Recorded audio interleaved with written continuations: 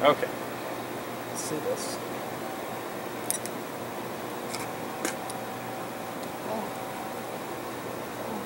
That hasn't crashed yet. I don't think it's going to.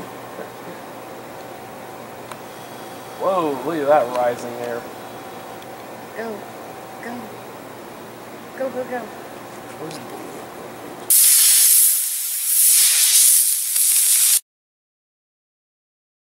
Hi, I'm Joshua Finn from J&H Aerospace. This is the most expensive kit that we make. We've only sold a few of these. This is the Hourglass II, and I'm recording this to kind of put a wrap on some various parts of this detailing of these kits. So those of you that are curious can know, but also those of you who purchase it can get an idea for exactly what you're supposed to find in here when you open the box up.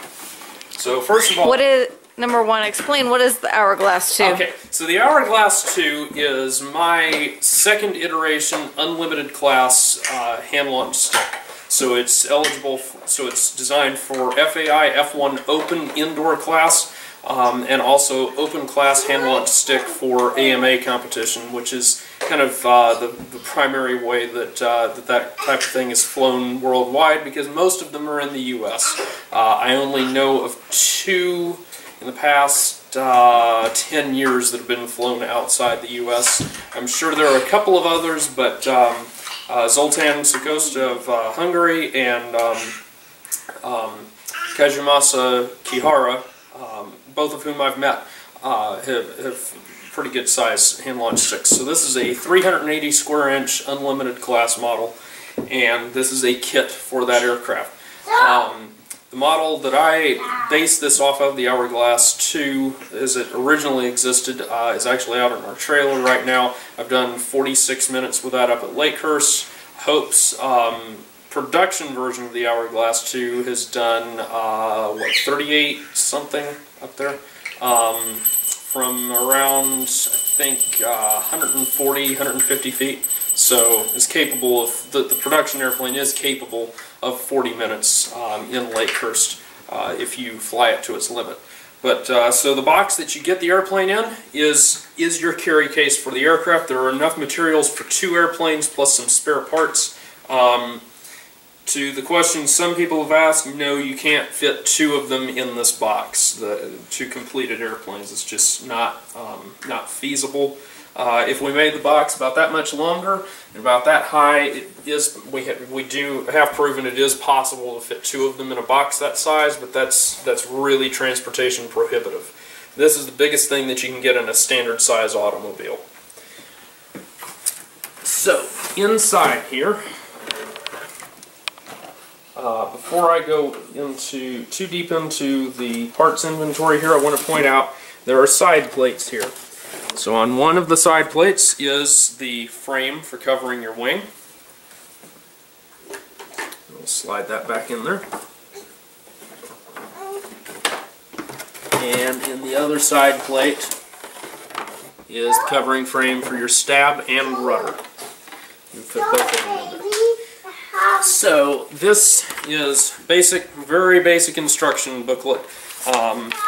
So we've tried to detail some of the videos and documentation that have been produced on these aircraft. So there's a 3-view with basic dimensions, some of the basic wood sizes and weights and whatnot from the one from the production version. Bear in mind, what's in here may vary from that because I'm trying to hand select wood. That's why you're paying $800 for a kit like this, is I'm hand selecting what I've got, what I'm able to find at the time that I can determine is suitable for the aircraft. And that does vary because not all wood is created equal. And then here's a series of links to videos and other documents that have been produced on building these, because some of this I'm directing you off to Steve Brown's articles, because frankly anything he's written is superior to anything I can do on the topic. But the number of videos that we're producing on this and making available is growing as time goes on. So I'm going to, in the next week or so, I'm probably going to put a page on our website that will be resources for building hand-launched stick. And so you'll want to, regardless of whether you buy this kit, if you're interested in hand-launched stick, refer to that for the most up-to-date information on this aircraft. So, a little bit of what's in here. There are forms in here for the wing and stab. And so you've got the slots for your compression ribs and whatnot. So these are, we've got videos currently online for how to use these, so I'm not going to go into too much detail on them. There is one more form, which is for your vertical stab, with a couple of notches for what the end length should be.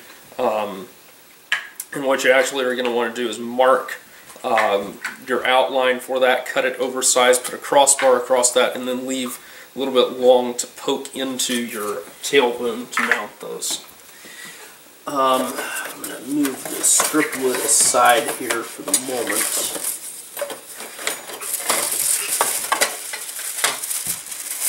So, we do not yet have the videos fully uploaded for this. So, hopefully by the time you're seeing this, they have been uploaded. But this is a wing bracing jig. And the way this works is you fit these carbon rods in here. And there we go. Like so. And so as you can see, these form out your dihedral for your wing. So once you've covered the wing, once you've built the wing, covered the wing, and then lay you can and cut it out, you can lay it on here. Your fuselage, your motor stick, before you put the bearings in, and refer to the thread I did on the flight test forum for a few photos of that. So I build out the motor tube, I install the wing posts. And then before I've installed the bearing and rear hook, I slide that guy in underneath here with those posts sticking up. Set the wing on top, glue the center dihedral, glue those posts on, glue the bracing cabane on top, and then I'm going to wire brace this whole wing. And then once you're done, you know, you've got this wing on here with all that bracing. All you have to do is slide each of these out like so. And then remove your motor tube underneath, because it's going to have the polyamide tubes to mount it in, and then your wing just lifts right off. That sounds complicated. Trust me, that's simple compared to some of the ways that that this has been approached. And I will tell you, it's not as hard as it looks. We'll definitely provide you with a video of how he was showing me how to do it, so that way hopefully you guys can watch that video and be able to replicate it. And I think we've got footage of me bracing at least one of the Hourglass III wings that I built. I built two of them, yes. So hopefully we'll be able to upload those as well, so you can learn from some of my mistakes. But anyway, this is a propeller covering frame. So what you're going to do is you lay out your covering, put Vaseline around this, and lay it down like so, tilt it across, cut it out, and then you can stretch the covering across here. And we will be uploading a video in the near future of that. It's not currently there, but we've got a video of Hope using not this exact frame, but the same design to cover propeller blades for her Hourglass II.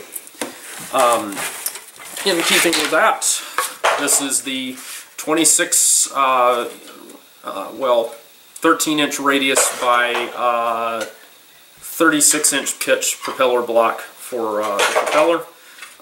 There's a video of me using the larger one for the Hourglass III, so you're good to go on how to do all that.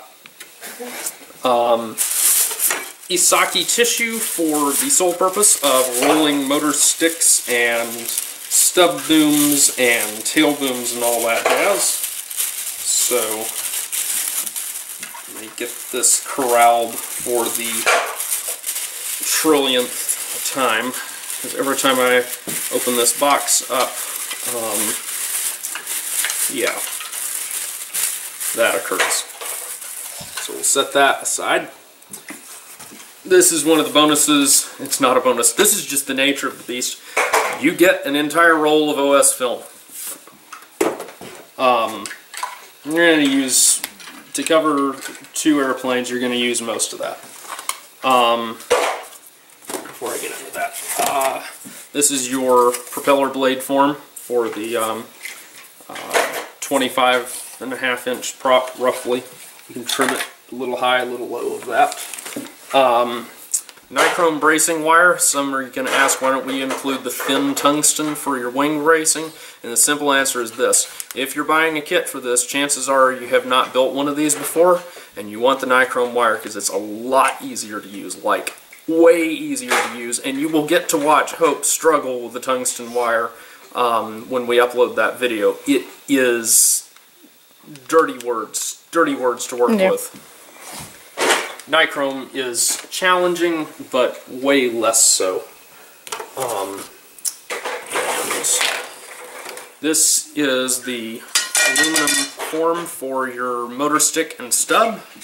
And once you build out your stub, you can put the boron on while it's still on here after you've glued the seam. And then this is a tapered carbon tail boom that you're going to use to form your tail boom. And I recommend, so if you look at these are the same end diameter roughly, and to get your the tail boom is, the blanks are cut so that they'll wrap around somewhere around right here, so you don't start it at the end. You'll start it back here for wrapping the tail boom. So we'll set those aside. Actually, I'll set those on here. Of course, full-size plans. No notes on them, but full-size plans for reference. And of course, my email address is readily available to any of you that are building this thing, so you know how to get a hold of me.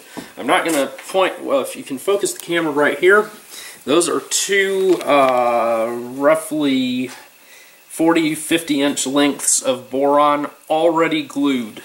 So all you do is just gently uncoil those. I just wrap the one end through it to hold it there. But that's a lot of pre-glued boron ready to go. This is your little detailed parts package, whatever you want to call it. So there's a piece of thin polyamide tubing. There are your wing posts, your stab posts, 2 sets of bearings and hooks, and 1 variable pitch propeller hub. Why do we not include, and also 2 spare propeller shafts for fixed pitch. Why do we not include 2 variable pitch propeller hubs? Do that to force you to build a fixed pitch propeller, because you have no business maidening this thing on a variable pitch propeller. And that's all I'm going to say about that. Now we're getting into the strip wood and whatnot. So stab ribs are in here, tapered, pre-tapered ribs. That includes several extras. Same with wing spars. There's probably about, I don't know, 2.5 sets. You'll make your cabane, bracing cabane out of those as well. I'm not going to open this up, but this is a full set, or double set of wing ribs for this thing.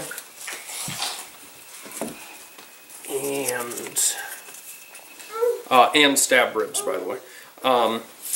Your prop outlines and rudder, very long, thin strips. And let's see, this is where the okay, so this is strip wood for your bracing triangles. Sorry, I can't remember what all each little thing is in here. I've spent a lot of time going through the inventory. And I include, in this particular one, based on the wood that I had available that was best for it, a pair of 0.20-inch thick motor sticks and some 0.15 pre-cut stubs and booms, tail booms.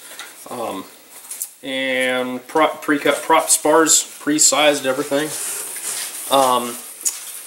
Your webs for your motor sticks, propeller ribs, enough for 2 or 3 propellers or something like that. and then just some spare sheet balsa to use in case anything gets broken and for some reason you can't contact me to get replacements. So anyway, that's the whole host of inventory on this guy. So hopefully that explains to a few people who've been wondering why on earth anyone would pay this much money for a kit. Well, some people who are into indoor really like the idea of having a kit like this. Is it expensive? Yes, it is. On the other hand, it takes me a tremendous amount of time to put one of these together, and the result that you on the other end get is you get the most complete, most advanced kit ever produced for an indoor airplane. So I'm sure somebody will come out and say, oh, so-and-so did X or Y or Z. To the best that I can determine, though, there's never been anything quite like this built, produced by any other company. So we're kind of proud of it. Also proud of the fact that Hope will, hopefully later this year, do 40 minutes with one of these. And so that would be the first kit-built airplane ever to exceed 40 minutes. Also, the women's unlimited endurance record, which she already holds to the best that I have been able to determine, is, I think it's 38:23 or something like that, is the longest recorded flight by a woman that I know of. So, bottom line is, you can make the big, crazy long flights with this, and like I said, it's $800, and you have to do kind of a local pickup thing, because shipping this is, have fun. We are talking about releasing a short kit for this aircraft that'll be less expensive. Basically, you won't get the box, and you'll have to assemble the jigs and whatnot yourself.